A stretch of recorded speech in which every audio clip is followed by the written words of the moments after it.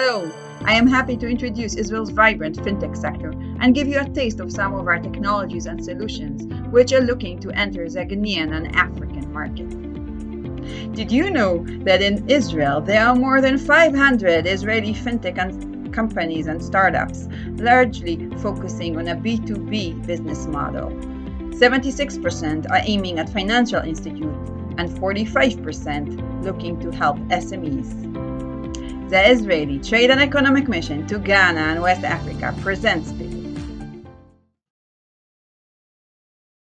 There are 2 billion people around the world who rely on non-irrigated farming. They live off of agriculture and their full income depend on the weather. This is how OKO can help. I'm the CEO and co-founder of OKO, an insurance solution for smallholder farmers in emerging markets.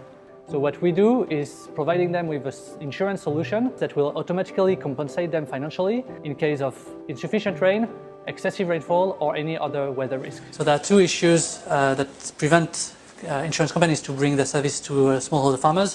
One is the admin cost of claim verification, and with satellite imagery recognition, we can remotely analyze the crop to see what's the extent of the damage and automatically validate the claims.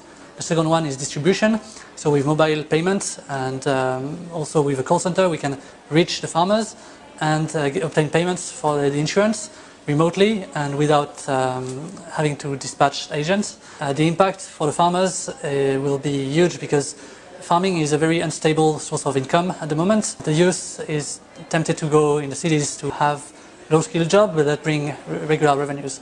Found this interesting? Want to connect and hear more? We invite you to take part in this success. Contact us and we will make it happen.